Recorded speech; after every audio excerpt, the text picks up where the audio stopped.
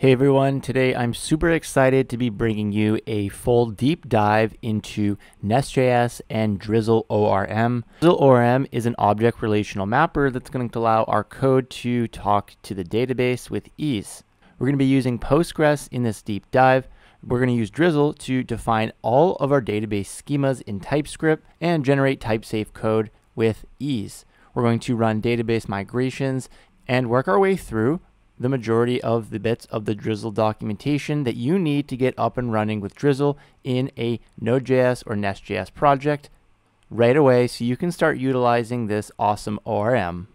We're going to be covering CRUD functionality, relations, database transactions, testing, and so much more in this deep dive. By the end of it, you'll have a great understanding of Drizzle ORM. So let's go ahead and jump right in. I'll see you there.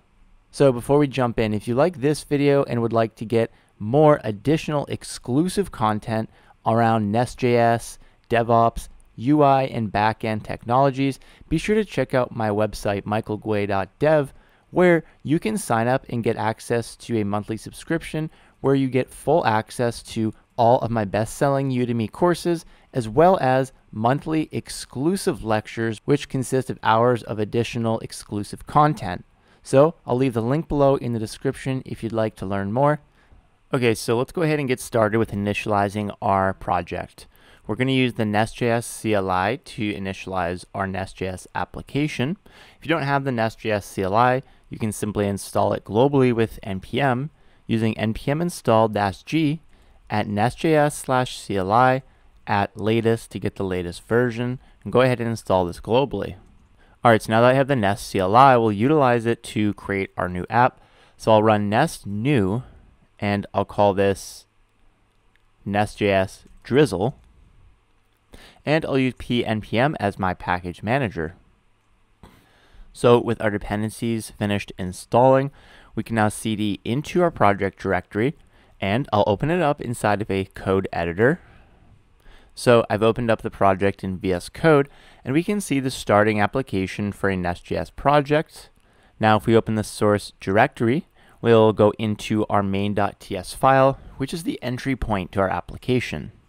In here we're calling our bootstrap function, which is creating our application using the app module, and then exposing traffic on port 3000 by calling app.listen to start our express HTTP server to start listening for HTTP connections. So if we open up our app module, we can see our starting app controller and our app service. This is a provider that we can inject into other providers in our application. And this app controller is our entry point for HTTP traffic. If we open up our app controller, we can see the app controller decorator, which marks it as a controller. And in here we have our single get route, which is exposing this get hello function. So we can see we're also injecting the app service into this app controller, which we're using to call get hello. So in the app service, we're simply returning this stub string of hello world. We mark this service as a provider with the @injectable decorator, which means we can inject it into other NestJS classes using our dependency injection, and this is all wired up into our app module, which is bootstrapped by our bootstrap function. So we should be able to go ahead and start our project with the start dev command. If we look in our package.json, NestJS exposes this start dev command, which is going to start up our development server in watch mode to automatically look for changes to our code and recompile it. So let's go ahead and test it out by running npm start dev. So this will go ahead and compile our app. We can see it successfully started, and we're watching for change. We can also see our single get route that is mapped. So now I'm going to go ahead and open up Postman to test our HTTP get route. So we should be able to open up Postman and launch a request at localhost, so http://localhost 3000, which is the port that we're listening for traffic on. If we send this request to the server, we have a 200 status code, meaning we've succeeded, and we have this hello world stub string being returned as expected. So our NestJS application is initialized, running, and ready to integrate with Drizzle to persist some data to a database. All right, so firstly, we're going to need to make sure we have a database running that our Drizzle ORM can actually connect to. Now, in this project, we're going to use Postgres as our database of choice, which Drizzle offers first-class support for. Now, to run our Postgres database, I'm going to utilize the Postgres Docker image and run it using Docker Compose, which is a way to orchestrate and manage Docker containers. Now, for this to work, of course, you'll need to have Docker installed on your machine. I have Docker Desktop installed, which allows me to run Docker containers locally. I'll leave a link below if you need to get Docker Desktop installed on your machine. So now that I have Docker up and running, let's go ahead and create a Docker Compose YAML file, which is going to describe the instructions to actually run a Docker container. So in the root, we'll create a new docker compose.yaml. And now let's go ahead and describe this manifest so we know what containers to run and provide it with some more details. So we start off with a services key, which is going to contain all of the containers that this Docker Compose file is orchestrating. Now I'm going to go ahead and call this Postgres. We can call it whatever we want. However, now in here we define the actual Docker image that we're going to be running. So in our case, by default, this will look at the Docker Hub repository, which is the official default repository for Docker images. So I've simply navigated to hub.docker.com and looked up the Postgres image that we're going to pull. So this is the official Postgres Docker image here with over 1 billion downloads. And this is the one we're going to go ahead and pull and run on our machine. So let's go ahead and do that. We can see the instructions here by simply running docker pull Postgres. So this image we can simply just call Postgres, which is going to look at Docker Hub by default. So now we have the correct image. Let's also now define a ports array. And so this ports array is going to be a list of ports that are going to be mapped on the running container to our local machine. So this is the port that we're going to open up on our local machine on localhost that's going to receive traffic from the container.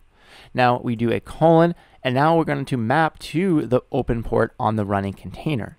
So in our case, that's also 5432. That's the default port that Postgres is listening for database connections. So again, this is the source port on our local machine, 5432. We're mapping to the running Docker container at 5432. So we're able to send and receive traffic to this running Docker container. Now the last step is to define some environment variables for this Postgres container. To do this, we'll supply an environment object where we want to supply a Postgres password. I'll simply use example for the password. And then the Postgres DB. So that's going to be the database that we'll create by default. I'll simply call it NestJS Drizzle. So now we're ready to actually use this Docker Compose file and start the Postgres container defined in here. To do this, we're going to go back to our terminal and open up a new terminal window in the same directory that our project is in. So you can see I have another tab here. And now I'm going to use the Docker Compose command and run the up command, which is going to start all containers defined in the docker compose.yaml, which is the default file name it's going to look for. So now you can see that my logs from the Docker container have been outputted here. Our container has successfully started up, and we can see the Postgres logs here telling us that the database system is ready to accept connections. We're listening for traffic on this loopback address of 0000, so all IP addresses on the container, and the port 5432, which we know we're automatically forwarding traffic on our local machine at the same port. So we should be able to now access this Postgres container at localhost 5432, since that's where we're going to forward traffic to. Okay, so next up, I've gone ahead and opened up a database GUI tool that I use called pgadmin4. If you'd like to use it as well, I'll leave a link to install it below. It's totally free to use. It's just going to allow us to connect to our database and look at the schema and the data within inside of it. So in pgadmin4, I'm going to go ahead and establish a connection to our Postgres container by right-clicking on Servers and clicking Register Server. And I'll go ahead and call this local, and click on Connection tab, and the host name will be localhost, which is our local loopback address where we're sending traffic to. And we know this Postgres port 5432 is automatically being forwarded to our running Docker container where Postgres is listening for connections. So next we can go ahead and also provide the password, which in our case we know was example. So go ahead and provide your password here from the Docker Compose, and the default username is simply Postgres. So go ahead and click on Save, and now you can see we've established this connection to our database. Now you can also see we also have the NestJS Drizzle database, which we told Docker Compose about through that environment variable. So it's automatically created the database for us. And now inside of this Schemas tab, we can open up Schemas, scroll down, and see the tables. Of course, we have no tables yet because we have no data in this database. So next up, now that we can actually connect to our running Postgres container, let's go ahead and start integrating Drizzle ORM so we can start creating our database schema inside of this Postgres container and start persisting data to it. Now, before we jump in with integrating Drizzle with our NestJS application, I want to let you know about the Drizzle docs, which we're going to be essentially going through in this video while we build out our application. So I'll go ahead and leave several useful links below to these docs on different aspects that we touch on in this project. So be sure to check out that description for additional resources.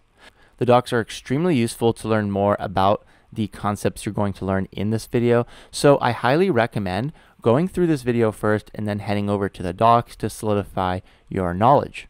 So let's go ahead and jump in with this integration. All right, so our first step is going to be to actually install the dependencies we need to create this Drizzle integration. So let's go ahead and install the dependencies by npm add Drizzle ORM and then PG for Postgres. Go ahead and let these dependencies install. So now I also want to add with -d for development Drizzle Kit. Drizzle Kit is the framework that Drizzle offers to generate and execute database migrations based off of our database schema. We'll finally also install the types for Postgres. So we have all the dependencies we need for Drizzle itself. I also want to install at NestJS config, which is how we're actually going to inject environment variables into our application through the .env library, which NestJS uses under the hood in this wrapper library, nestjs/config. It's going to allow us to read in environment variables from a .env file, opposed to hard coding them, which we want to avoid. So let's go ahead and install this as well. And now we've installed these dependencies. The first thing I want to do in our application is establish a connection to our Postgres container. Now I want to abstract this into a new module in our application. So let's go ahead and do that. Firstly, before we do that, I want to clean up our starting app by deleting all these starter files that we don't need. So I'll remove our app service and app controller files, and also remove the references from the app module so we start completely clean. And now we're ready to generate this new database module that I want to create to host our connection to this Postgres database. So to do this, we'll utilize the NestJS CLI by opening up a terminal and run nest generate module database. So this is going to go ahead and create a new database folder with this empty database module inside. The database module will also be imported into the app module, so Nest knows about it. So we have the module itself, which is excellent. Let's go ahead and now set up this connection to our Postgres container using Drizzle ORM inside of the database module. So I want to create this single database connection using Drizzle ORM that our entire application can share. Now, NestJS makes this concept very easy, of course, with the idea of providers, which are objects we instantiate once in our application, and then we can inject these providers or objects into other classes at runtime. So we're just simply going to define this new provider that's going to describe our database connection using Drizzle, and then we can inject this database connection provider when we need to get access to the database. So let's go ahead and do this by using the providers array, and let's create a new object literal where I want to create the new database connection provider. To do this, we provide the provide key, which is going to be the injection token.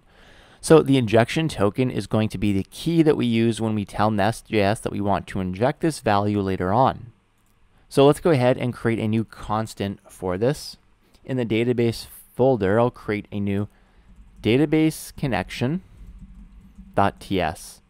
and we'll simply export const database connection and export a string called database connection. So a provider injection token is simply nothing more than just a string value or any constant. So now we provide it here with the database connection string. So now we have a way to identify this provider. We want to now actually provide it with a Drizzle ORM database connection. Now, in order to do this, we're going to need to get access to our environment variables using that NestJS config library we installed earlier to read in environment variables from a .m file. NestJS config provides us with a service that we can use to pull environment variables off of a .m file. Now, to actually get access to this, well, let's firstly go ahead and initialize this config module inside of our root app module. So before we import the database module, I'll also now add a new import for the config module from NestJS config and call for root on it, which is going to import it and initialize it. So we can see here for root call is going to load our environment variables and make them available to the config service. Now finally, we can also supply an options object in here to the config module to specify some options. In our case, I'll set the isGlobal property to true, which is simply going to make the config module available to all of our modules in our application by default. And that'll be useful because we'll need to get access to its config service. Let's go ahead and get access to the config service by using the useFactory property here, which is going to allow us to inject dependencies directly inside of a callback function using NestJS dependency injection. So if we wanted, we could hard code this database connection using useValue here and simply provide a hard coded constant. But in our case, we know we want to pull this off of an environment variable. And to do this, we need to inject our config service. So we're going to use useFactory here in order to do this. So like I said, this takes in a new callback function, which is essentially the factory that's going to return the underlying provider. However, now we can actually inject dependencies in here as parameters. So I'll inject the config service from NestJS config. And now in this factory function, we're now going to create our Drizzle ORM database connection using the config service. Now, firstly, we need to understand two separate kind of connections that Drizzle Postgres offers us. Firstly, we have a direct client connection, which is going to establish a single connection to the database that our entire application will share. Now, if we have some sort of application that we only expect a single user to utilize, like a command line application, this isn't too much of an issue. We can use this single client connection. However, more than likely, you're building an application that multiple users are going to be utilizing, where we expect to have multiple concurrent requests to our database.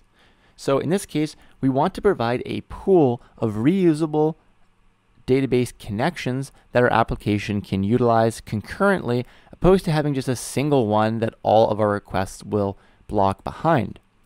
Well, Node Postgres, the underlying library we're utilizing for our Postgres connection in Drizzle, offers this with the help of a pool object, which creates many connections to our Postgres database and shares these connections for concurrent requests, which is going to increase throughput to our database. So to do this, we'll create a new const pool, which is equal to new pool from Postgres. So this connection pool takes a configuration object. So here we can define the properties on this connection pool, for example, max or min, to describe the maximum and minimum number of connections we want to establish to the DB.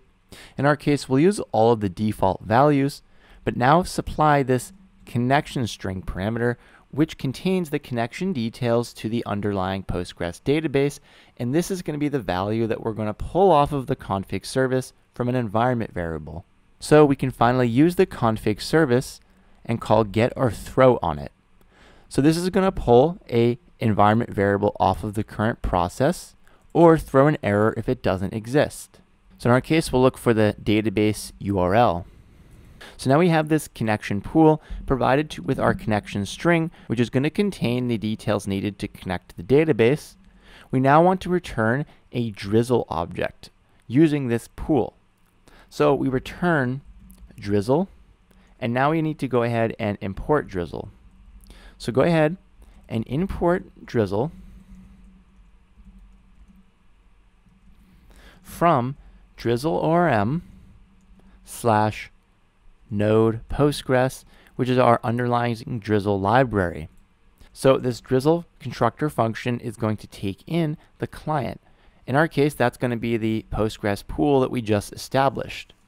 So we're providing it with the underlying connection to the database. And then we have a config object, which is going to describe the options to the underlying Drizzle ORM. So the only property that we need to configure on this Drizzle ORM is the schema. So this is going to be our underlying database schemas, which we're going to define in our TypeScript code, which Drizzle is going to use to generate type-safe operations for our application. So to provide it with the schema, we're going to create a new object and provide all of our schemas inside of here. For now, we don't have any schemas yet, so this will be an empty object. So we'll leave this as is. So let's go ahead and fix a couple of typos here. So this should be provide, and also we want this constant to be database connection, so fix this typo and then go back to the database connection and fix it here as well.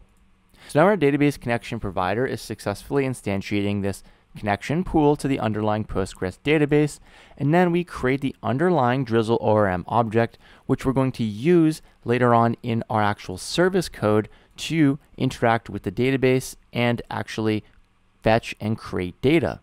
The only other thing we need to define here in this use factory is a new property called inject, and this is going to be the list of dependencies that NestJS expects to be injected here into this use factory. So in our case, we know that's simply going to be the config service. So now we've defined the database module and the database connection provider. We're ready to actually inject this Drizzle ORM object into one of our services and start seeing how we can use it to interact with our database. Firstly, if we go back to our logs, we can see that it's actually crashing because the environment variable we defined here, database URL, doesn't exist yet. So let's go ahead and fix this by going back to our project, and in the root of the project, we'll create a new .m file, which is where NestJS config will look for environment variables by default. And so now in here, we'll create this database URL environment variable, and we'll set it equal to this string. So Postgres : // that's the protocol. And now we need to provide the username and password. So we know that's Postgres for the username, an example for the password, and now the host is localhost, port 5432, and finally the database name we're connecting to. So this is the fully qualified connection string to our underlying Postgres container running inside of Docker. Finally, go back to our application and restart the server so it loads in the .env.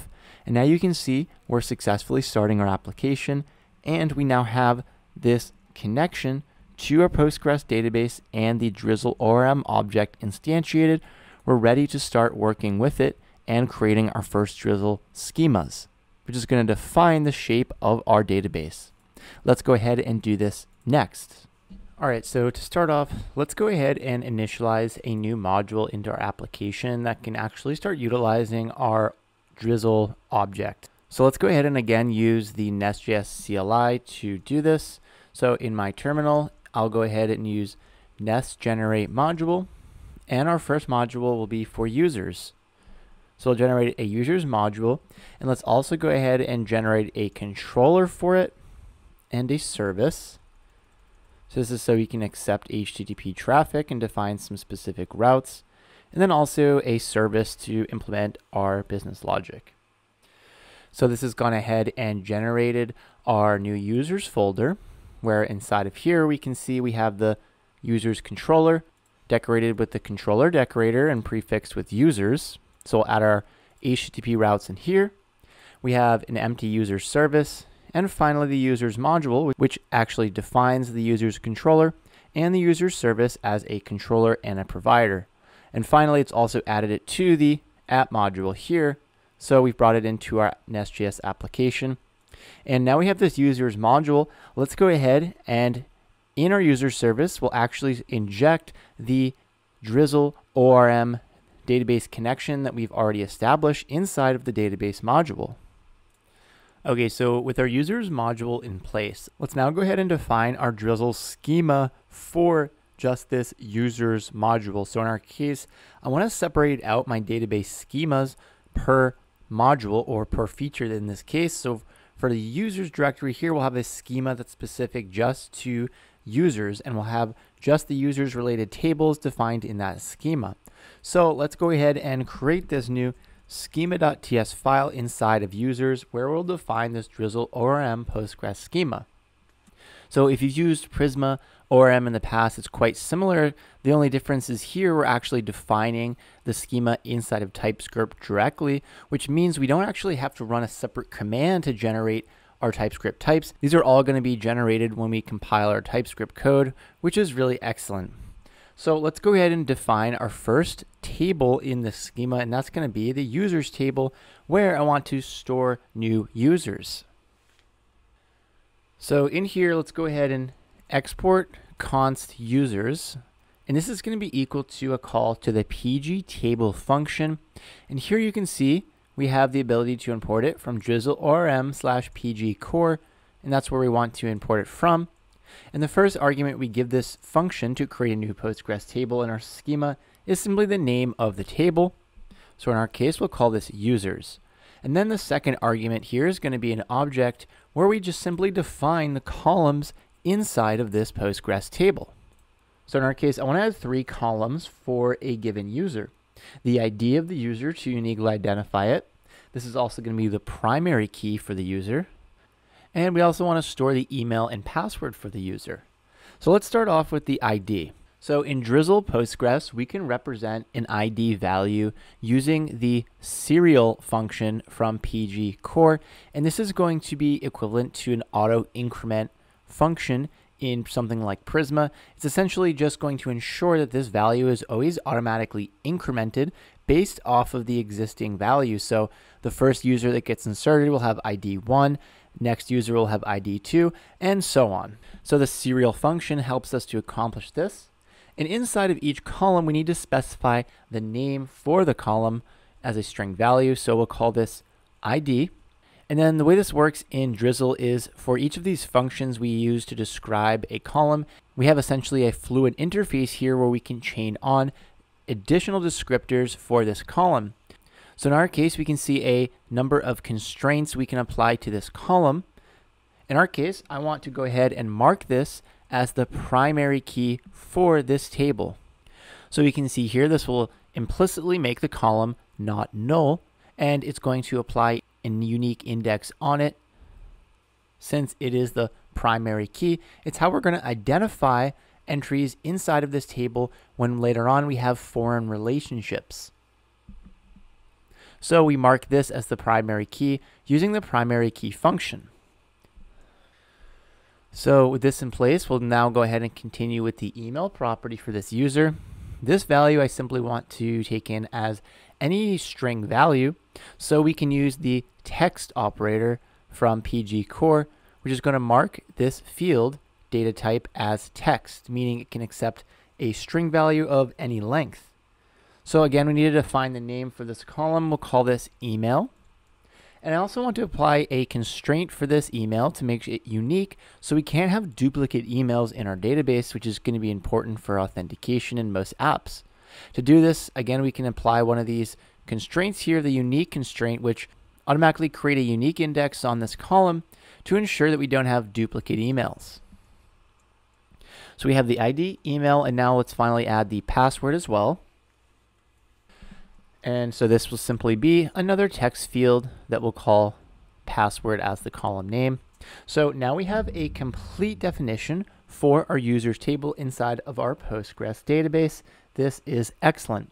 Let's go ahead and now see how we can actually apply this Postgres table against our running database, because of course this is the schema of our database in TypeScript code, but it doesn't actually match what the database looks like. To do this, we need to generate a migration script that will actually be able to perform the operations necessary to get the database in line with this schema. Thankfully, we installed Drizzle Kit earlier, which is a tool that allows us to generate and execute migrations based off of these schema files using Drizzle. So next up, let's see how we can implement database migrations using Drizzle. All right, so let's get started with configuring Drizzle Kit, the framework we're going to use to generate and execute database migrations based off of our Drizzle schema. Now, to do this, we simply create a file in the root of our application that sets up a configuration for Drizzle Kit. We're going to call this drizzle.config.ts, and this is the default file that Drizzle Kit will look for. So in here, we're going to export default, a function call to define config. So go ahead and import define config from Drizzle Kit. So define config is going to take in an options object where we tell it the details of our application's schema files, which it's going to use to generate the migrations from, as well as the database connection details. So the first property to define is the schema property, and that's going to tell it where to look for our Drizzle schema files that it's going to generate the migration scripts from. So in our case, we know that'll be in the source directory. We can use a wildcard here to then look for any subdirectory and look for any files called schema.ts, which is the file naming convention we're going to use in this project. We'll simply call it schema.ts. So this will look at all of our schema files, and then we can define an out property to say where we want to define our output, or in our case, where to put the database migration scripts that Drizzle Kit will generate. We also need to define a dialect, which is essentially the database we're going to be using. So that's PostgreSQL. And then finally, the DB credentials, which is how to actually connect to the database that we're going to execute the migrations against. Now we can go ahead and utilize the URL property just as we've done inside of our NestJS application, and let's pull off of the process.env.database URL. So Drizzle Kit will automatically load in our environment variables from .env, so we'll have access to this database URL, and we'll actually be providing our connection string here to Drizzle Kit. So with our Drizzle config set up, let's go ahead and now use Drizzle Kit to generate some migrations from our new schema file. To do this, we'll run npm drizzle kit generate to generate new migrations based off of our schema files that we've told this. So now if we go back to VS Code, we can see we have this new Drizzle folder because this npm drizzle kit generate command, well, we can see here it actually read in our config and generated this new users table and generated the SQL migration file to this Drizzle folder. So now inside of here, we can see the raw SQL that it's actually generated to get our database in line with our TypeScript schema. So in this case, we're simply creating the users table, defining the columns on it, and applying the constraints we specified, like the primary key, not null, and unique index on the email. So now that we have this migration SQL script created, we now want to run it against our running Postgres database to create the table. And we can use Drizzle kit again to do this.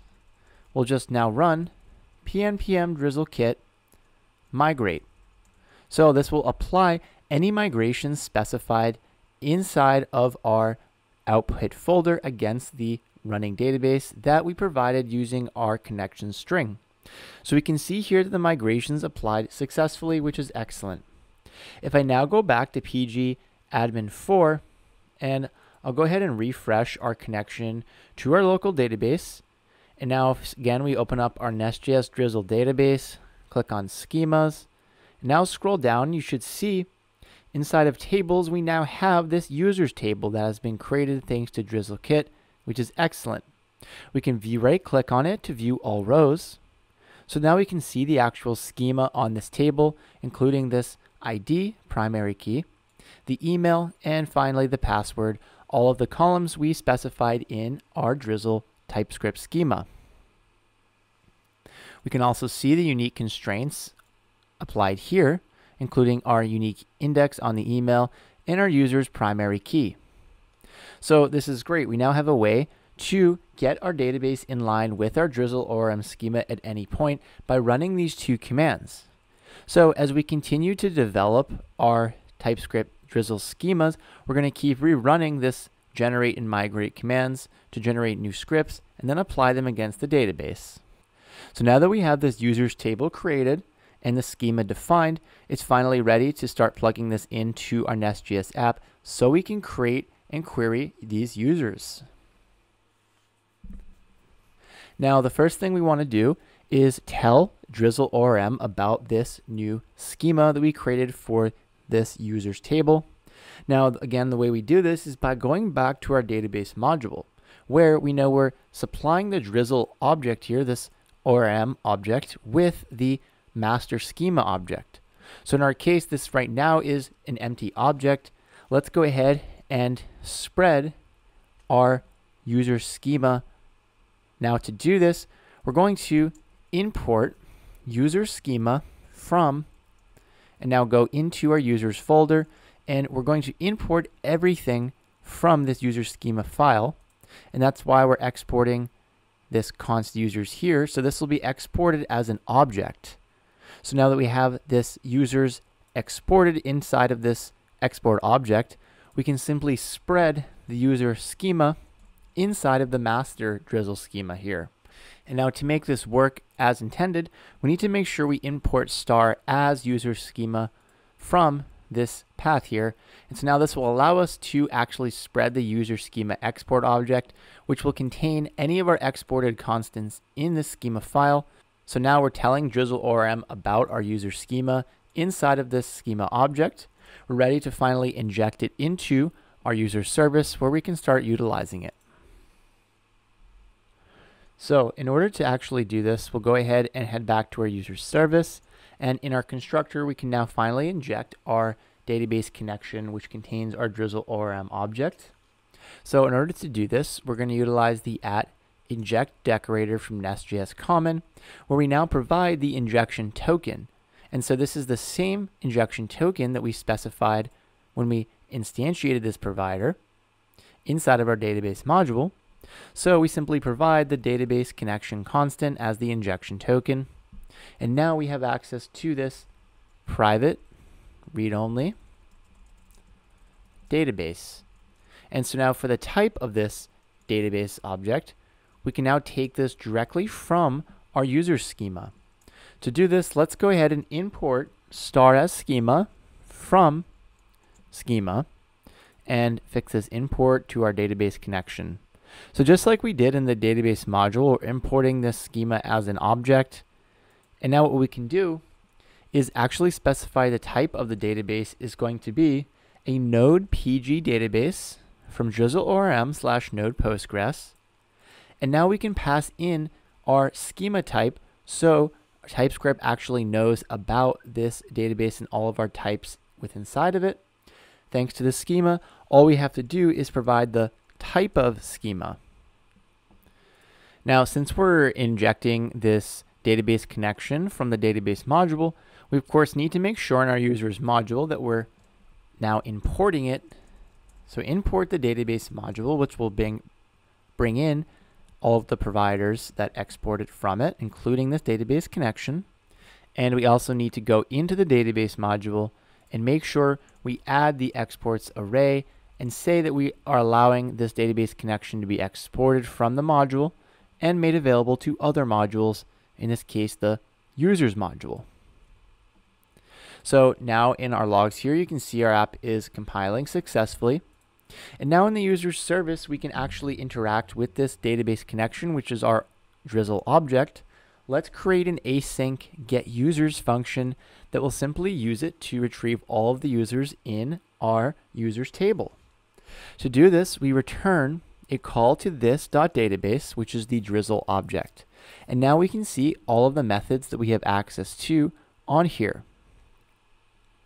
So we have all of the basic CRUD methods exposed on this Drizzle object that we will walk through. In our case, we want to look at the .query object, which is how we actually pull back data from the database using Drizzle. And on this query object, we can actually see it knows about the users table that we expect to be able to query. And this is all thanks to the user schema that we've generated here. Well, Drizzle ORM is smart enough to be able to turn this Postgres table that we defined here into actual TypeScript types that we can now make use of inside of the user service. So the query object has users inside of it.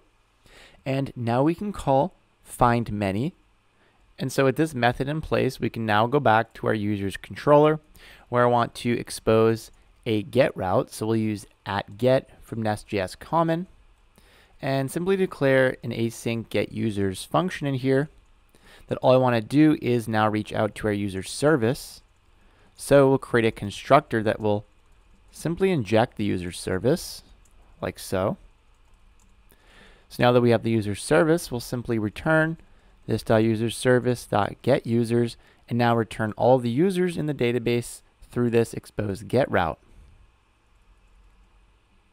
We can go back to our Postman and launch a request to localhost 3000/users. And now we execute this get request. We now get back an empty array with no results in it, which is exactly as we'd expect. There's nothing inside of the database, but this is showing us we're now able to establish a connection and actually query results. In the next part, let's actually see how we can create new data inside of this users table and actually pull it back thanks to this query we now have in place. All right, so the first step in updating our app to be able to create a new user will be, of course, to go into our users controller and create a new route to actually accept HTTP traffic to create the user. So I want to create a new post route in this controller that will allow us to create the user. So I'll create a new @post decorator from Nest Common, and this will be async create user that will return this.userService.createUser. And now we need to actually extract the JSON body that's going to be provided to this route, which we know NestJS makes extremely easy by using the @body decorator to extract the request.body object that lives on the express request object. So this is going to be the underlying request. And now for the type, we can create a new DTO folder inside of users where we'll simply create the create user request file. So this will be export class create user request, where we have the email of type string and the password of type string. So these are the two properties we expect on the incoming JSON body. And we'll provide this type now of create user request and then pass the request into our user service. So now let's go back to the user service, and in here we'll go ahead and implement the async create user method. And now we need to use our Drizzle ORM database connection to create this new user in the database. But first, let's define the actual parameter into this method that we expect, and this is going to be the underlying create user request. So we'll go ahead and define this user parameter, and we can actually extract the expected type here that Drizzle is going to expect in our insertion call, thanks to our schema, which has been automatically generated from our TypeScript schema. So we can simply provide type of schema.users dot infer insert. So this is going to be the type that Drizzle ORM expects for an insert call to create a new record into our users table. So now we can finally do the insertion by calling this .database .insert, and now we provide the actual underlying schema. So in our case, that'll be schema.users to get our actual table. And now we call .values to simply provide the value into this database table. So we'll now provide the user parameter, and now we have a way to create a new user in our database. Let's go ahead and test this out using Postman. So now in Postman, I'll create a new request tab. So change this to a post request at /users. And now we're going to form a body by clicking on the body tab. Click on raw JSON. Now let's create this JSON body where we'll have the email field. So I'll enter in my test email and a password property. So now we have the JSON body. We'll send this to the server, and we can see we have a 201 created response that comes back, which is excellent. Now if we go back to trigger the get call inside of our database, we can now see the actual user record being returned to us thanks to our Drizzle ORM query. Finally, if we take another look at the database directly by going back to pgadmin4, and I'll just click on this play button to re-execute the query, we can now see the user in the actual database here. So we have the newly created user with my ID, email, and password, just as we'd expect. So this is excellent. Next up, we're going to take a look at relations in Drizzle. So relations are how we represent relationships between our different entities and specifically tables inside of the database. So in this next example, we're going to create posts as a new entity in our application, and we need a way to actually associate those posts with a given user. So in this case, this is a one-to-many relationship where a single user has many posts. So let's go see how we can model these relations using Drizzle ORM. Firstly, I want to go ahead and create a new NestJS module to hold this post code. So let's go ahead and in our terminal, we'll run nest generate module posts to generate this new module. We'll go ahead and do the same thing for a controller and finally a service as well. So as we'd expect, we have the posts folder now with these 3 generated files. Let's firstly go ahead and import the database module inside of our post module. We know we're going to have to inject the database connection again later on. So let's set this up. And just like we did for our users, we want to create a new schema that's associated just with posts. So posts are going to have their own table inside of our database. So we want a separate schema to model this. Let's go ahead and create a new schema.ts file where now we can define the posts table that we expect, just like we did for the users. So we'll export const posts equal to pgTable function call from pgcore. We're going to pass in the posts table name, and now we define the columns on this table. So just as we did for the users, I want an ID, which is going to be that auto-incrementing unique identifier, and of course import serial from pgcore as well, and then we can call primary key on it.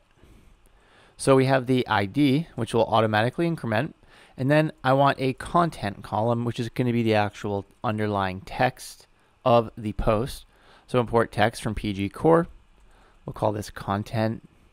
I'll also specify a published property, which is going to be a Boolean, so whether or not this post is published or not. So we can use the Boolean function from pgcore to represent a Boolean type. Now, of course, like I said earlier, I will leave a link below in the docs where you can see all the different types that we have access to through Drizzle Postgres core. So we'll call this published. And now let's say, for example, we want to set a default value for this so that if we don't provide a value, we'll have a default applied by Drizzle ORM directly. To do this, we can use the default function and pass in a default value of false. So meaning if we don't provide a published property, then published will get set to false by default. Finally, let's go ahead and specify a timestamp. So Drizzle Postgres has a timestamp that's going to actually represent the current date time when this entry was created in the database. So we'll call this timestamp. And we can use the .defaultNow function to default this value to the now timestamp, which is going to give us the current date time when it's actually inserted into the database. I now want to go ahead and associate a user with this given post, because in our application, for every post that's created, we'll have a user that actually is associated with that post who created it. So essentially, we need a way to establish a relationship from our posts to our users, in this case, a one-to-many relationship, where we have a single user to many posts. Let's go ahead and model this. So we are going to have the actual user ID column just saved directly on a given post. So we'll give this the integer function, which is going to just simply be an integer value. We'll call this user underscore ID. And so now we need a way to actually declare a foreign key using Drizzle. So the foreign key for this given post is going to be the primary key of the user that we want to actually associate. So to create this foreign key that references the user primary key, we can use the .references function that takes in a callback, and this is going to return the user's schema. So we're directly going to use the user's table that we defined in our user schema here. And we're going to pass in the .id property because this is the primary key that we want to associate with the given user. And so this user ID is our foreign key for the given post. And this is how we associate the two with this .references function. So now that we've defined this column to introduce this foreign key, we now need to actually model the actual relationship between the post and user using a separate function. To do this, we're going to export a new const called post relations, which is going to model all the relations that the post table has. So we'll set this equal to a call to relations from Drizzle ORM, and in here we pass in the table that we're defining relations for. In this case, the post table we just created.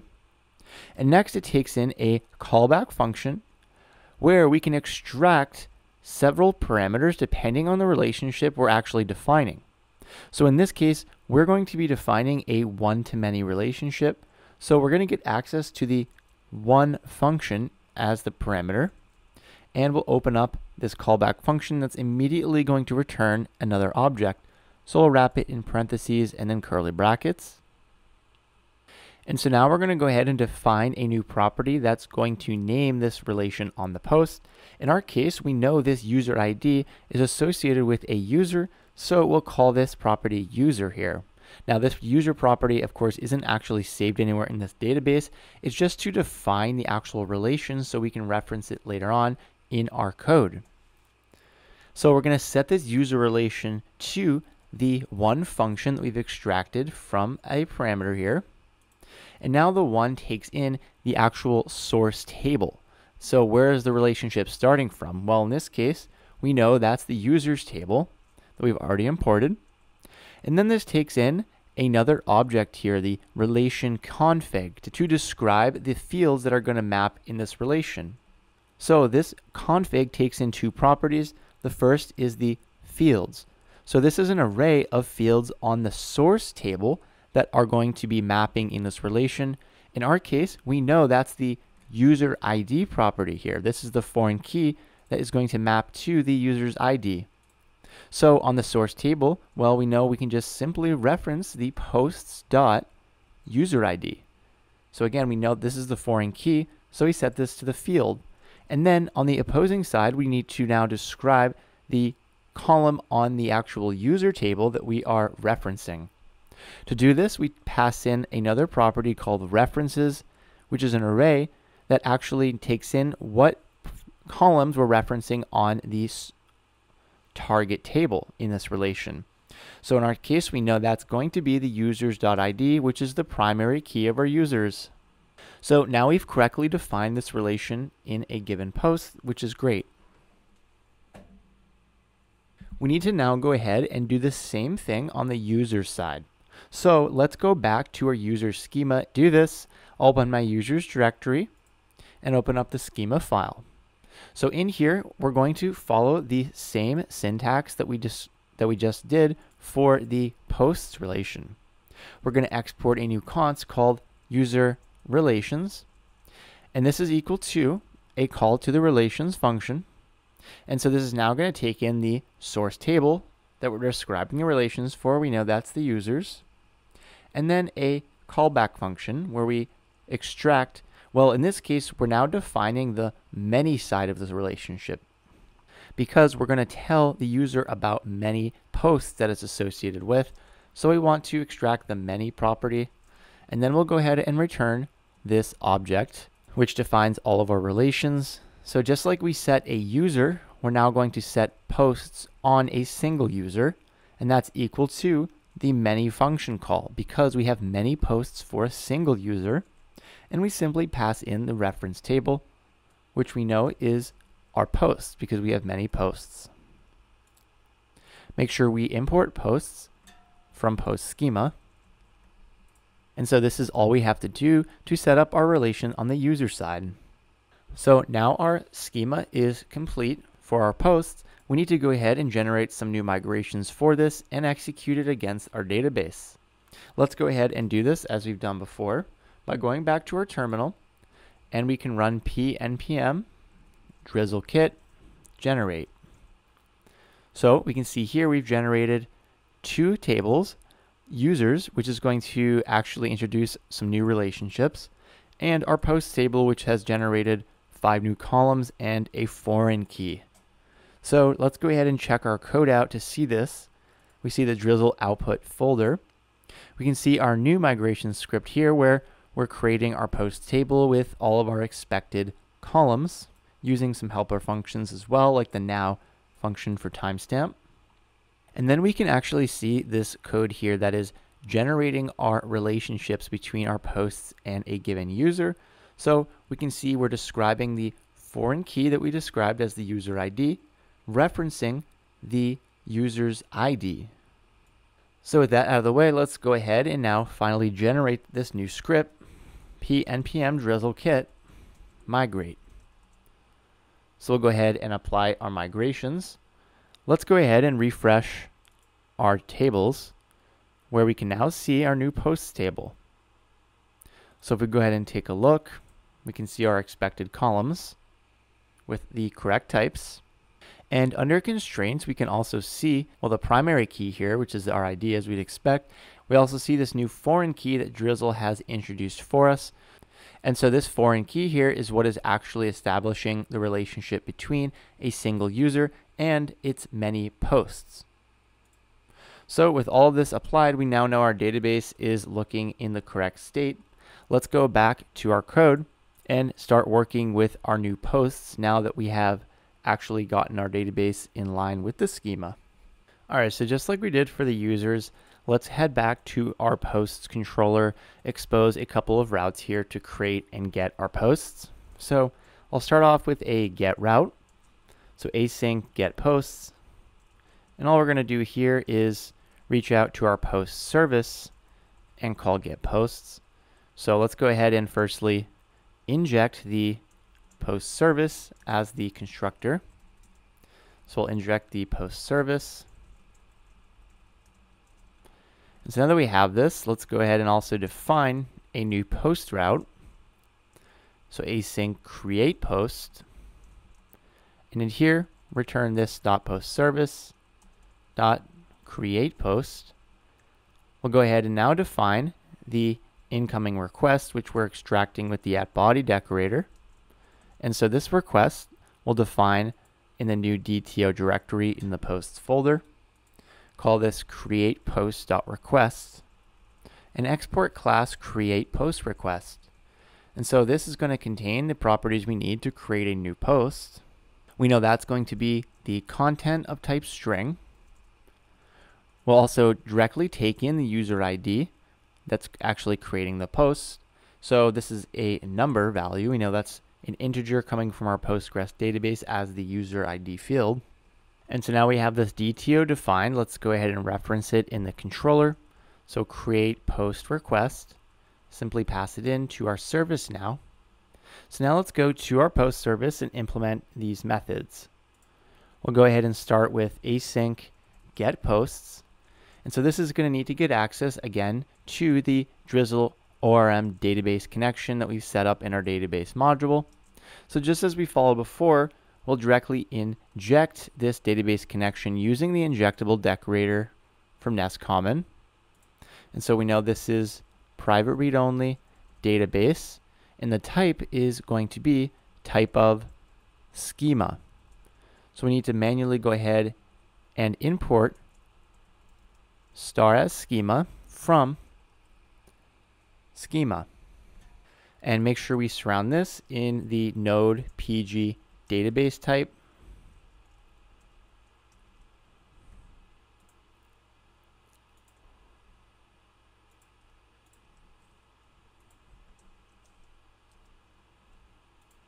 So an important thing to note is that since we're importing star as schema like this, everything exported from our schema is coming in as a single object. And so that's why we're able to export our posts like this. So now we've injected the database connection and we're ready to use it inside of get posts. Well, we need to first again make Drizzle aware of our new schema. So just like we did for the users, head back to the database module where we need to add it to our root schema here. So we'll spread the posts schema to add it to our root schema, and then just as we did for the user schema, we'll import star as post schema from post/schema. Let's go back to the post service, and now finally in get posts we're ready to utilize our injected database, and make sure we change this injectable to at inject from NestJS Common. So now in get posts we can return this .database.query, and we should automatically see the posts as a type here thanks to our post table defined in the schema. We'll then call find many and retrieve all of them. So get posts is complete. We'll go ahead and do create post.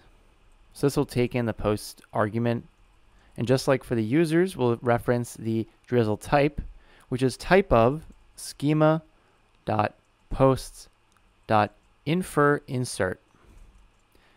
And this will simply await this database.insert, pass in now our schema.posts table so we know which table we're inserting into, and now .values will take the post parameter. So now we have implemented a way to create and get our posts. Let's go ahead and see this in action in Postman.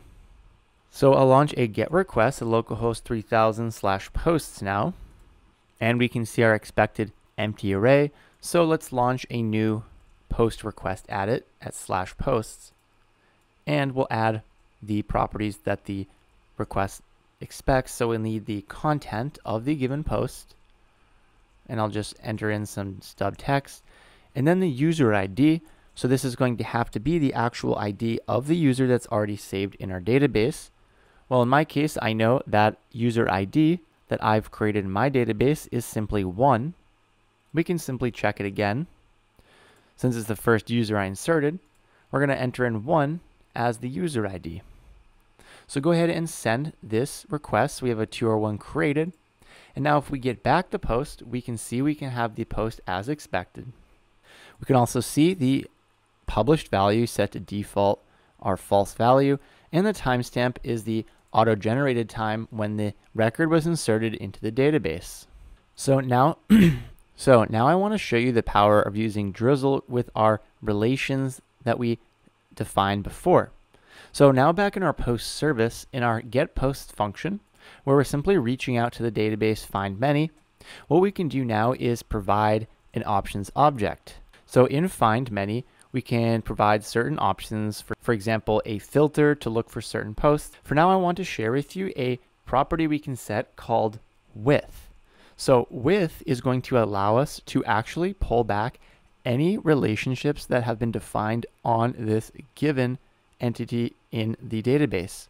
So for example, if we actually start typing, we can see that Drizzle already knows about the user relation that we defined, and this is thanks to actually providing in the post schema this user property. So it's actually allowing us to define this property, this user property we set here, which it then is going to know how to actually reach out to the users table and pull back the given user that is associated with the user ID on that post, thanks to this configuration object we defined before. So what we can do is now set this user property to true. And like I just said, this is now going to utilize that relationship we defined, use the foreign key on the post, which is the user ID, and map it to the given user in the users table. So with this in place, we can now go back to Postman and re-execute the get request. And now we actually see this new user property that's being sent back with all of the data with this given user in the users table. And so this is a really powerful feature of Drizzle, which allows us to essentially expand the relationships that we have defined and take a foreign key value like this user ID and actually map it to the record that's saved in another table. So as we've done here, we're now including the user on any given post that's sent back to us. And so I want to show you that this functionality works both ways. So just like we were able to, in our post service, define this with property for the user on a given post, we can do the same thing now for a user. So for a given user, we can retrieve all of the associated posts that they have. To do this, we simply follow the same syntax. We're going to pass in the options object into the user service get users function, find many. We have with here, and now we can supply post to true. And again, since we've defined this relationship inside of our user schema, where we're telling it about this posts, we'll be able to actually expand and retrieve all of the posts associated with this user's ID. So let's give this a try now. If we go back to Postman, and now instead of posts, we reach out to get all of the users, we can see the user I have saved and all of the posts associated with that user. So that's excellent to see. So we've looked at this one-to-many relation. Let's go ahead and look at the one-to-one relation, where we have one entity or record that's associated with only one other entity. And so we have this one-to-one mapping. So in this case, we can go ahead and open up our user schema again. So in here, I want to define a new table, a profile. So a single user will always have a single reference to one profile, and that profile is associated with only one user. So we're going to store these profiles in a separate table and have this one-to-one mapping between a user and profile. So let's follow our same syntax. We'll export a const profile that will be equal to the PG table. That'll go ahead and call profile. And now let's go ahead and define our columns. So I'll go ahead and copy my ID definition. So we want a unique ID that is auto-generated. And now let's go ahead and supply some new properties for a user's profile. So let's say we want to define the age of a given user. This will simply be an integer value. And we'll say we have a biography as well, which is simply a text field. And finally, we'll go ahead and now specify the foreign key that associates this profile to a single user. So this is going to look very similar to the foreign key mapping we saw on the users and posts. We simply supply the user ID. This is going to be an integer value, so this column will be stored on the actual profile itself. And then we use .references function to tell that this foreign key maps to the users.id primary key. So make sure we import users table as well. So now we have our completed profile. The last step is to define our relations. So let's start off with the profile relations. We'll export const profile relations, which is equal to the relations function. We'll pass in the profile since that's the table we're defining the relations on. And now we want to pass in the callback. We'll extract the one function because we're going to describe this one-to-one relationship with one profile.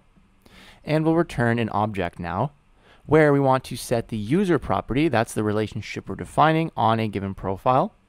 So we call one, pass in that user's table, And just as we've done, we now pass in the config object where we firstly specify the fields array. So what is the foreign key that's actually going to map to the target table? Well, that's going to be the profile.userID. And then we have the references property, which we know is the primary key on the target. So that's, again, users.id. So we've defined the profile relations.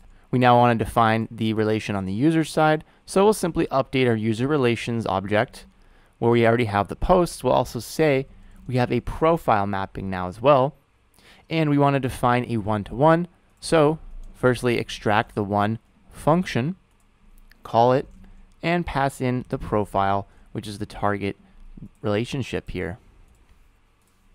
So we should be all set to now generate some new migrations and apply them against the database. Let's follow our same procedure. So Drizzle kit generate.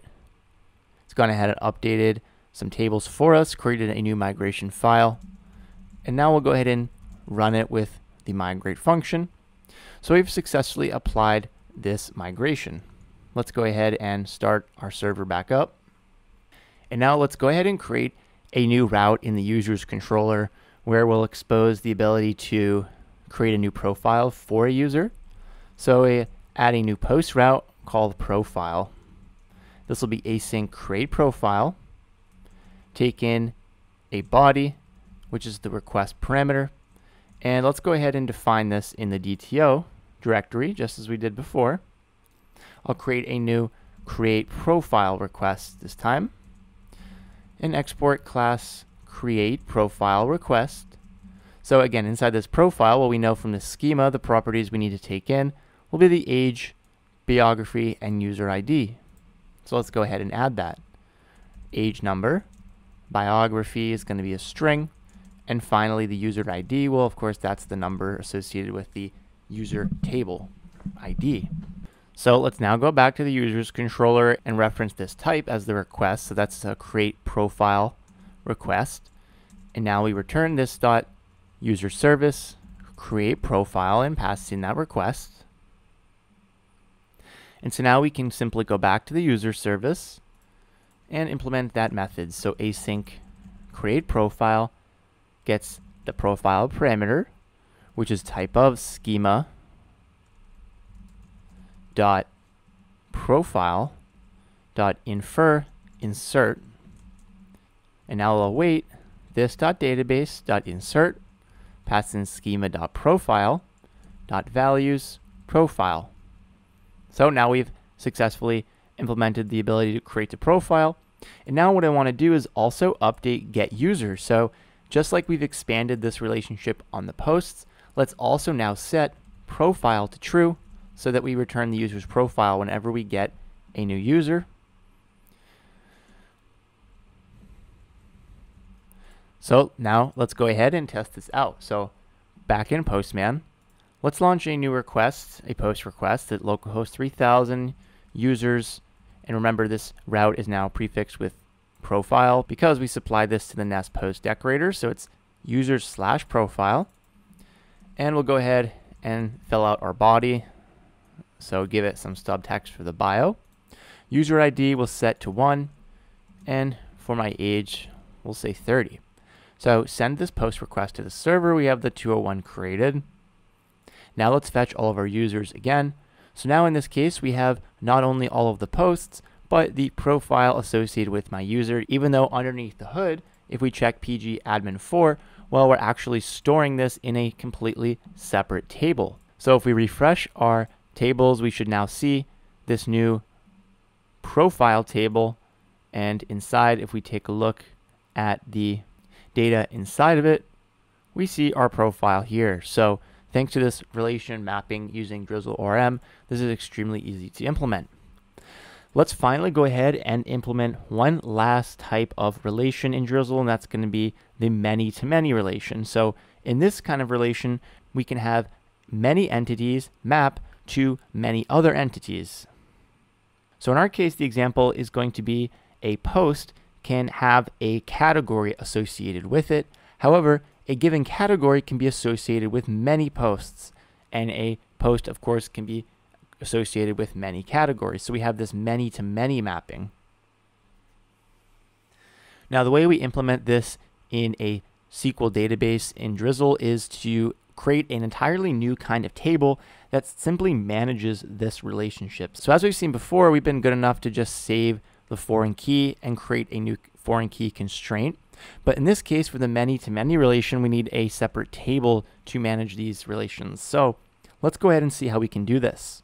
So the first thing I want to do is create a new module to host our categories. So let's go ahead and open up our terminal and run nest generate module categories.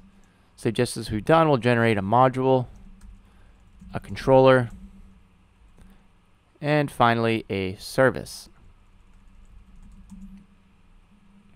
So now we have our categories folder with our expected files.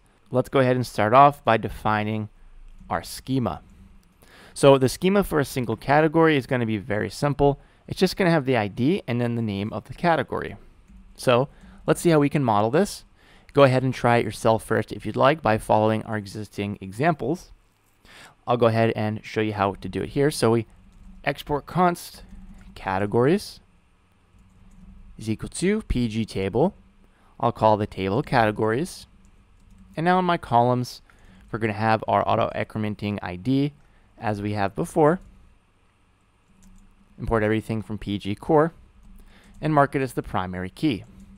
And now finally for the name, I'll call this column, this will be text, and we'll mark this as not null. So let's say the category cannot be null. So in default in Postgres with Drizzle, any value provided to our columns can be null accepted. Well, to mark it that it cannot be null, you have to use the not null constraint like so.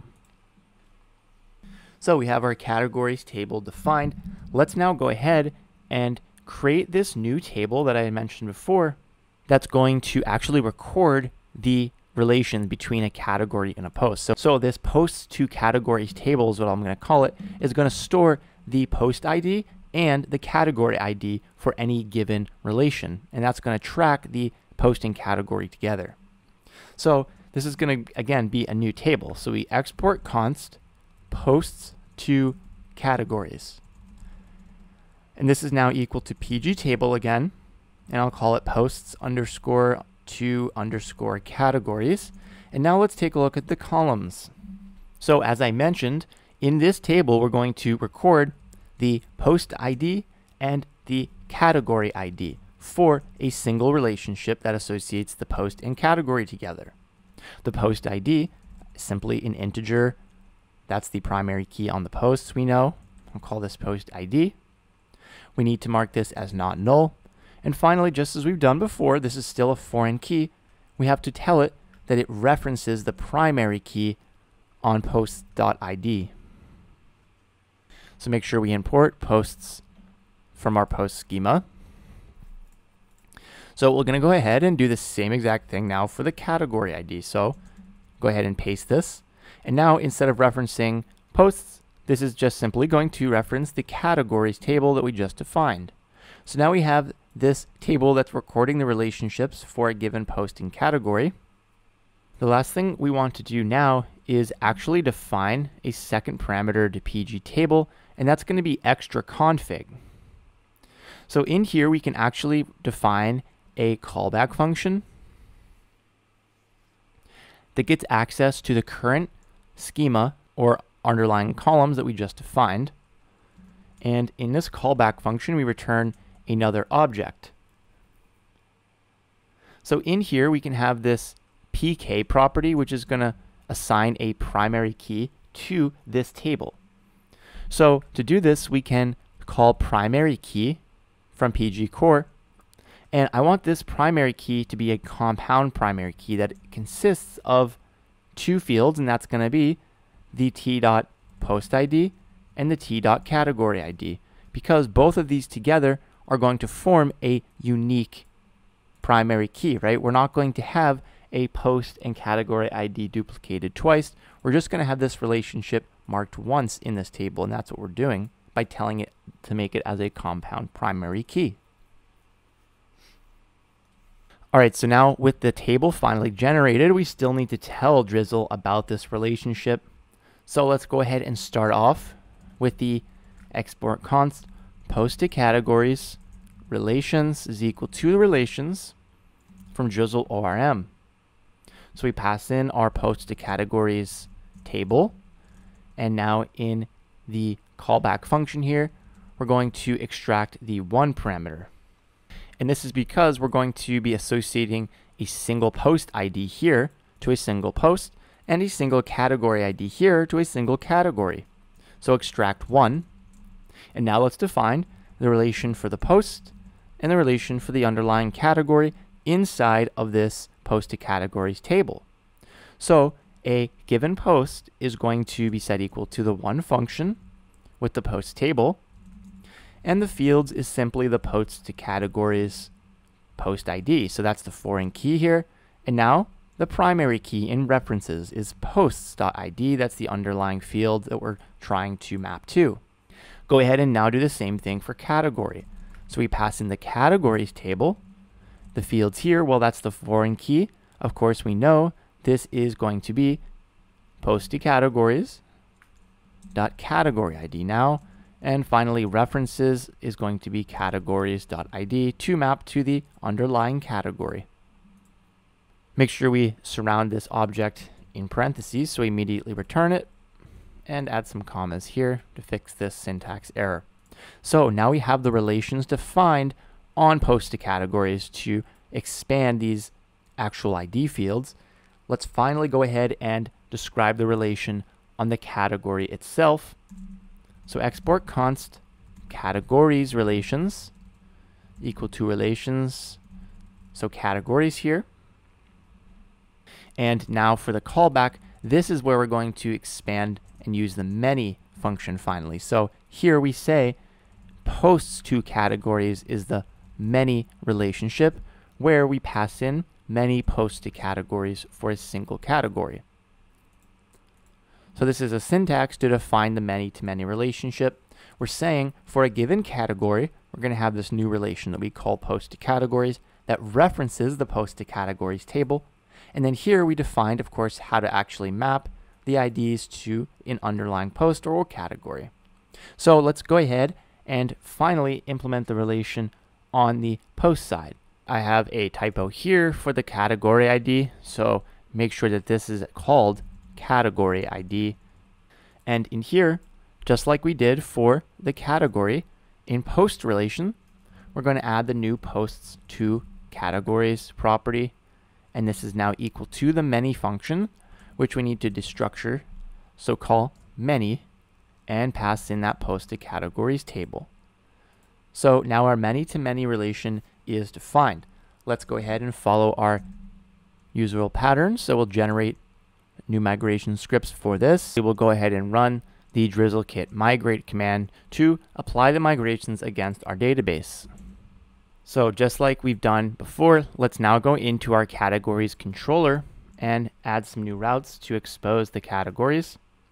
So in here, let's go ahead and firstly add a post route to create a new category. So we'll add async create category.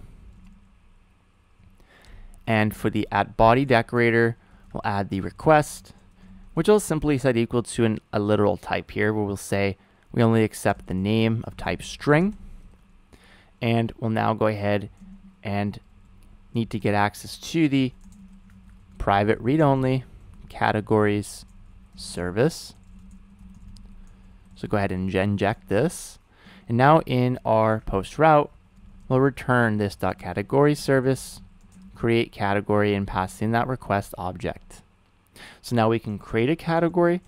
I'll add a new get route called async get categories, and we'll return all of them now. So go ahead and just like we've done, this .categories service .get categories. And I now want to create one more route that's going to allow us to associate a category with a post by creating a new entry in that post to categories table.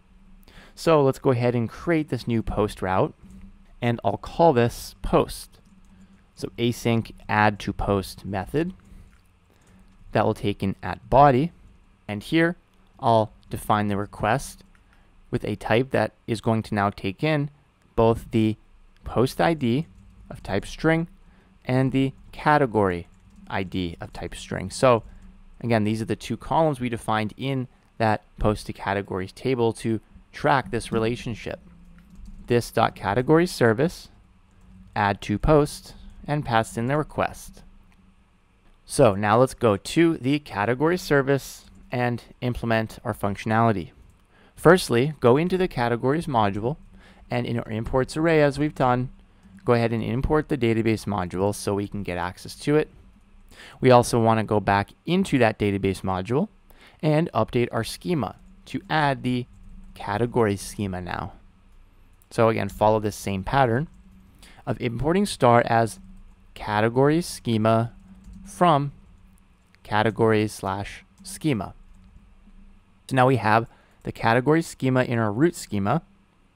Let's go back to the category service for now. We can actually inject the database connection using the @inject decorator, passing that constant, and we'll mark this private read-only database as the node PG database and take in type of schema. And now I want to import star as schema from /schema.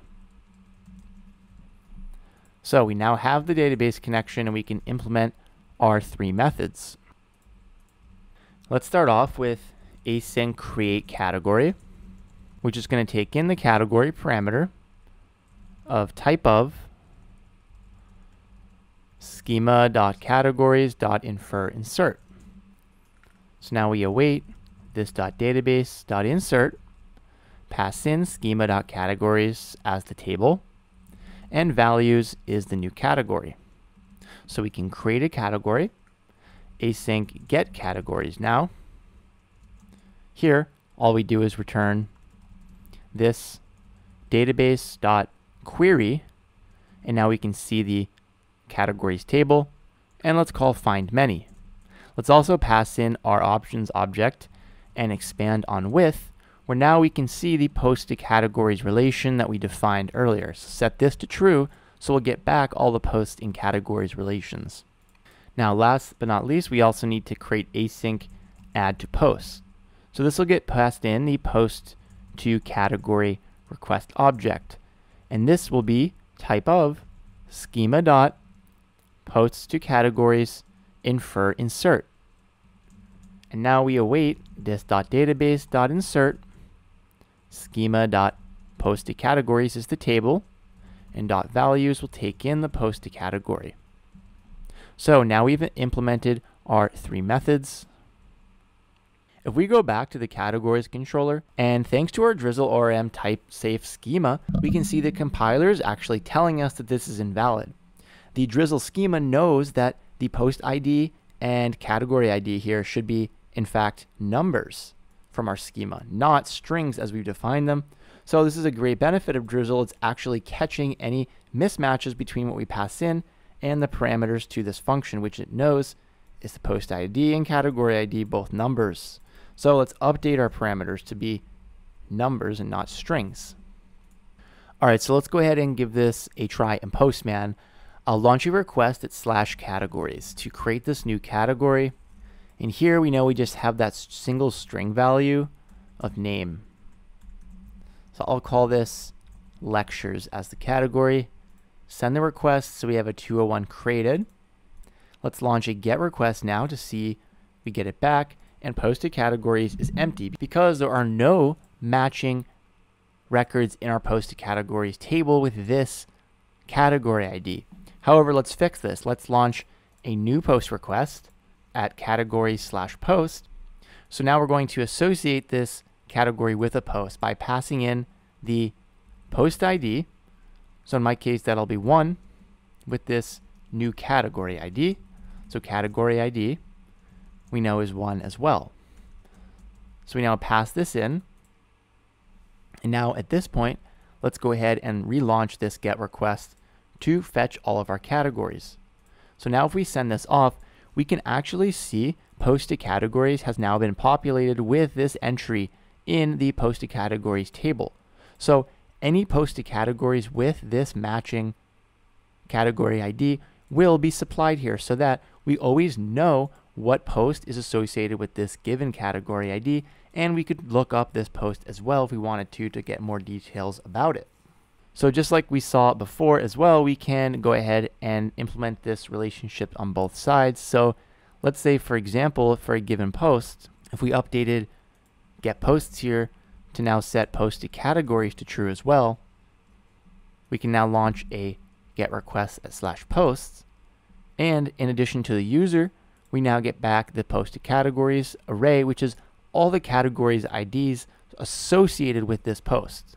So this is how we implement this many-to-many relationship. And finally, if we take a look at our tables, I want to show you this actual posted categories table. So in here, we are actually recording the underlying post ID and category ID, both primary keys as we specified in the schema.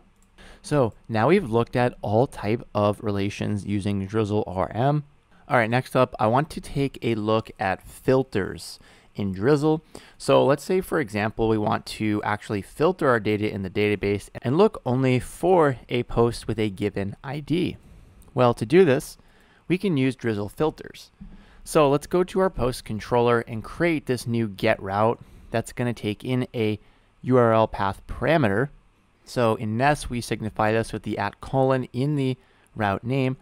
We'll say ID.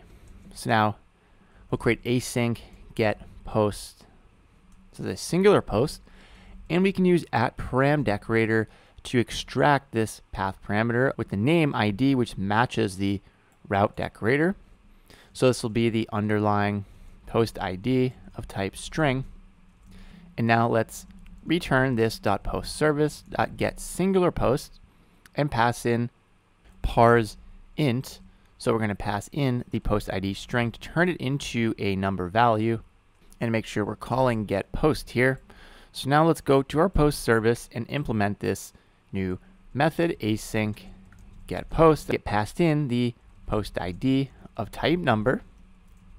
And now let's go ahead and return this .database.query.posts. And now we'll use find first instead of find many to look for a singular post. And so now we pass in an options object where we set the where property equal to our filter. So Drizzle offers a bunch of filters out of the box. And again, we can see these inside of their docs directly. All of these different filter functions we have access to actually select the data we want based on some sort of condition. So in our case here, we're going to use the equal filter to get a post equal to this post ID. So now all we have to do is set where equal to the equal function. And now we simply pass in the column that we're actually looking again. So in our case, we know that's going to be schema.posts.id. And then the second parameter is the underlying value. So that's the post ID here now. So with this in place, we now have our equal filter applied.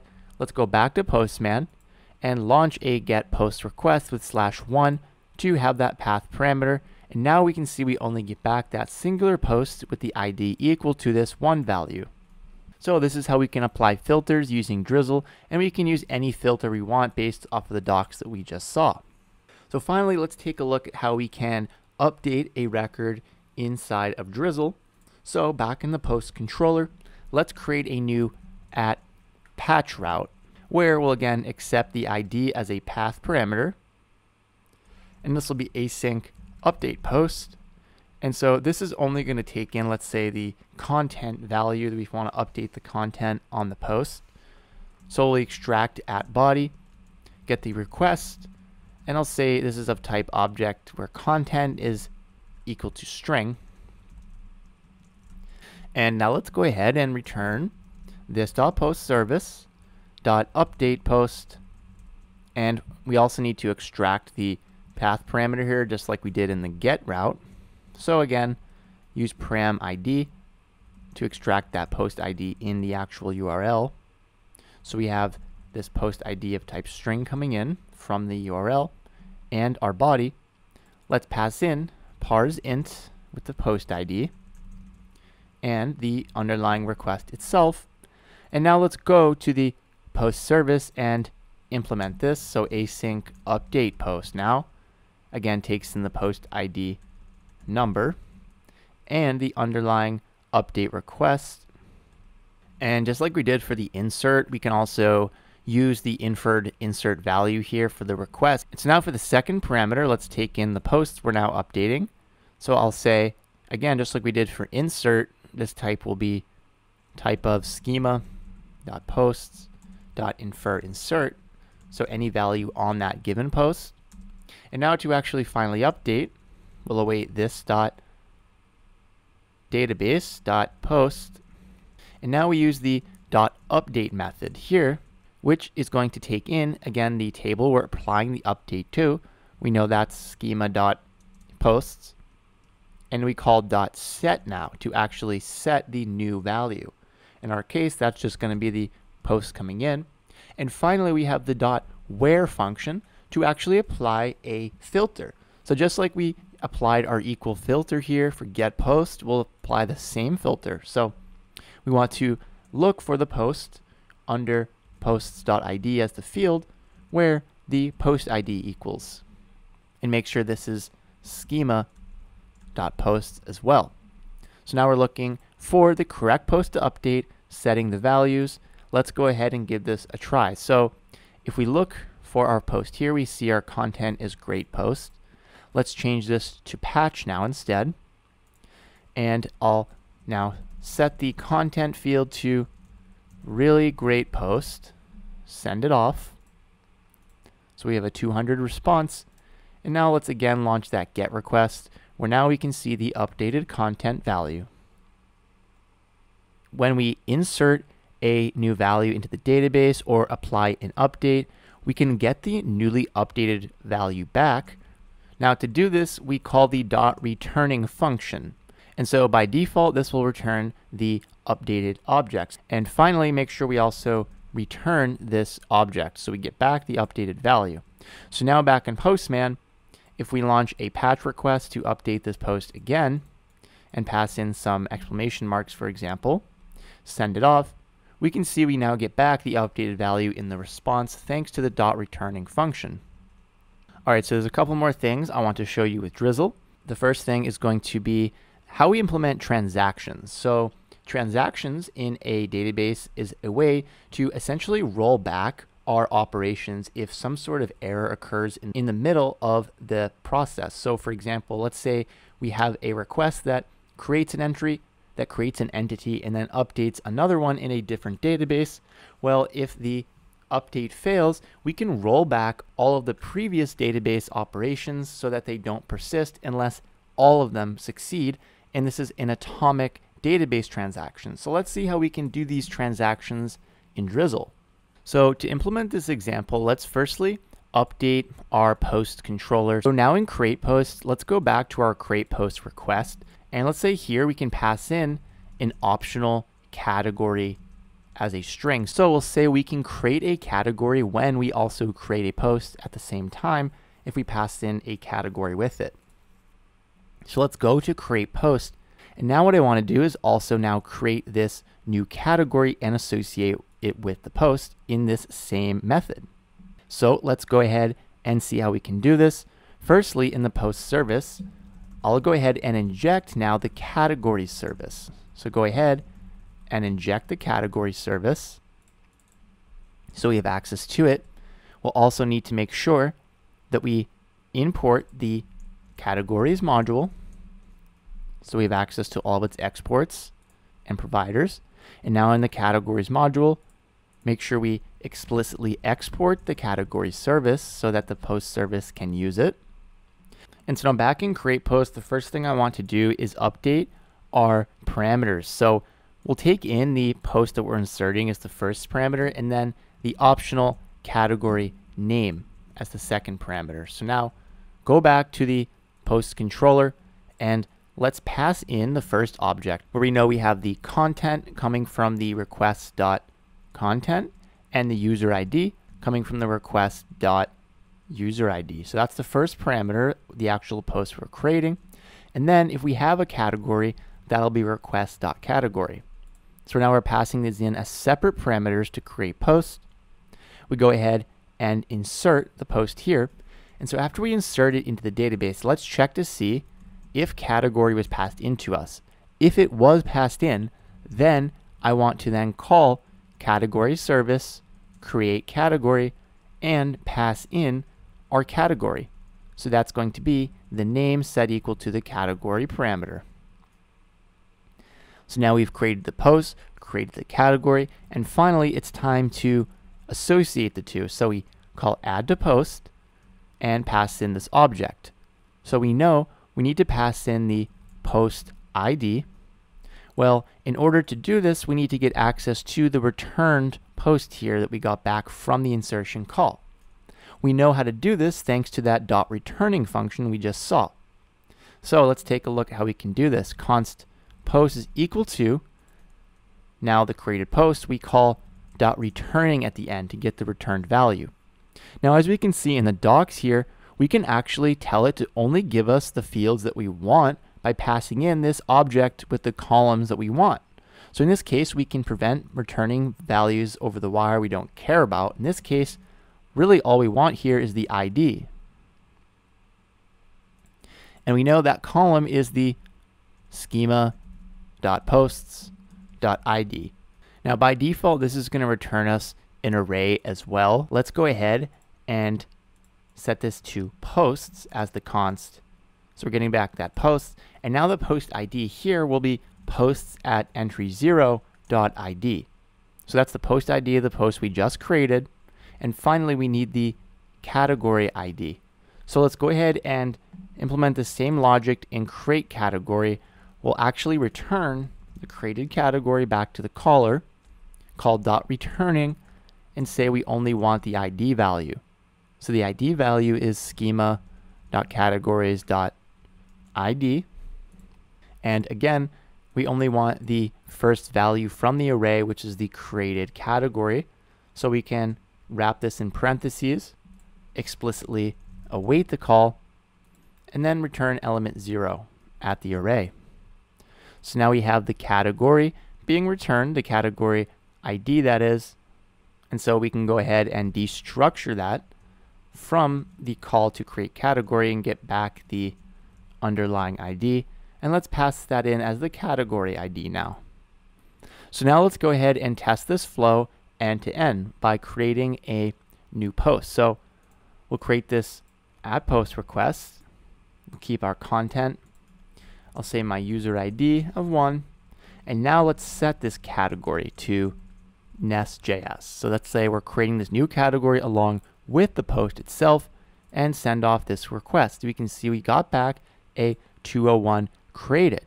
And now if we launch get posts and say get the post back, well, we see the new post that we just created here, including the new category we generated. So that's excellent. We can also launch a get request at /categories to explicitly see this new category with the name NestJS. So this is working as we'd expect. Let's now go ahead and see how we can implement a transaction here, because, for example, let's say after we create this new post in the database, well, let's say if we had a category passed in and for some reason this create category call or even this add to post call failed, we want to roll back this post creation because we want all of these operations to succeed atomically as one operation.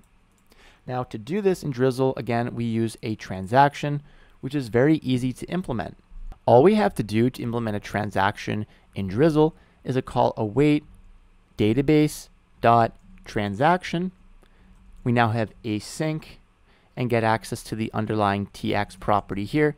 And so now inside of this callback, we have a transaction. If any error is thrown, all of the database operations will be rolled back. So all of these operations will either succeed or fail together. The only thing we have to do now is, instead of referencing this .database in this callback, we now reference the tx property whenever we use the database. So we use tx to insert the new post. And this also means we have to update our category methods here to accept an optional tx property of type node pg transaction. And so this expects a couple of type arguments. We'll set these as any. So now we have the underlying transaction. We'll check to see first if a transaction was passed, then we'll use that, or then we'll use the database. So we can simply wrap this in parentheses and say tx or this .database is what we're going to use to insert the value. We'll go ahead and do the same thing for add to post as well. We'll check to see if tx was passed, we'll use this, or this .database. So now in post service, in addition to passing in the payloads, we'll pass in the underlying transaction as well, so that these operations know about the current transaction we're in. So let's firstly go ahead and just make sure everything is still working as we'd expect by creating a new post and a new category. Send this off. We still get this 201 created response. We still get our new category. Now let's see what happens if we implement an artificial error. Firstly, let's see if we get all posts. Do we still see our new post? Yep, we do. So let's go ahead and throw a stub error. So even after we create the transaction, let's say there's some error we throw now. So throw new error, error. So we're never going to actually reach this code to create the new category. We're going to throw an error, and we should expect this post to actually get rolled back and not persisted into the database. Let's see if that's the case. And send this new request to create the post with the category. Send it off and make sure this is a post request. So now you can see we're getting back an internal server error as we'd expect. Now let's check to see if we launch another GET request, do we see this new post that got created? We do not, because we were in a database transaction. All of our subsequent database operations has been rolled back. So this is how we can achieve this atomic database operation with transactions in Drizzle. So the last thing I want to show you is just how we can implement tests using Drizzle in NestJS in the way we've implemented this. So let's take a look at our user service where we're injecting this database connection. So we have the user service spec file that got generated where we're simply just checking to see if our user service can compile. So in here we have the testing module where we apply a single provider, that's the user service. Now a quick note here is make sure your imports in this project don't have any references to source, and we are importing relatively here, otherwise our tests can have some errors in them out of the box. So make sure our imports don't have source in them. And so now if we go back to our terminal and run npm test users.service, we can see the test is actually failing because it's complaining it doesn't know about this database connection provider in the user server. So we didn't define it in the testing module. So let's fix this. So if we go back to the user service now, we can go into the providers array and let's provide a new provider here where we set provide, and we're going to simply reference the same injection token that the user service is utilizing. So that database connection token, we can simply set use value equal to an empty stub object. So now we actually have this provider set to this object literal, and we should be able to actually instantiate the service and of course fix our import here as well. And so now if we rerun the test command, you can see our test is now succeeding. So we've implemented a lot of functionality from Drizzle ORM in this lecture. I hope you have learned a lot and maybe will consider using Drizzle for your next project. And so as I mentioned at the beginning of the lecture, I will leave a link to the Drizzle docs. I highly recommend going through these in length if you want to learn more about Drizzle and try using it in your next project to really get a good understanding. I hope you've learned so much in this lecture, and thanks so much for watching. I'll see you in the next one.